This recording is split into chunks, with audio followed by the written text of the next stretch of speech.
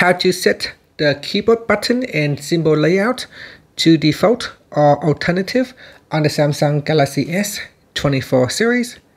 First, tap on the home button to go back to the home screen. Then on the home screen, swipe down at the top and then tap on the settings icon. Next, in settings, we scroll down and in here tap on general management. Next, we go down and tap on Samsung keyboard settings. Now scroll down and then in here tap on layout, and at the top tap on button and symbol layout, and in here you can set it to default and then tap on applied, or you can choose alternative. Next, tap on the OK button.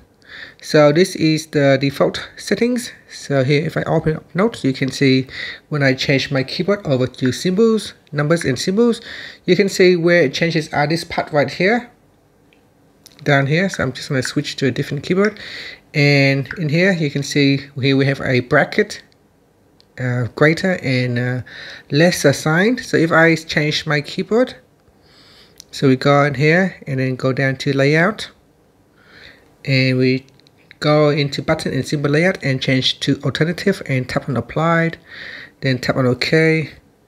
Now if I go to my keyboard, you can see if I switch over, you can see now it shows a different sign right here on the first row, second row, the pound key and the yen key. So they are all different. So that is a little bit of different. Some changes in the symbol right here.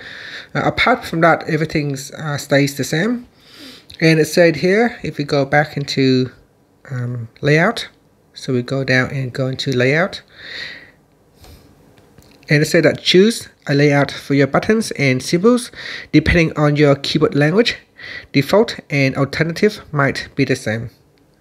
And that's it. After, you can tap on the home button to go back to the home screen.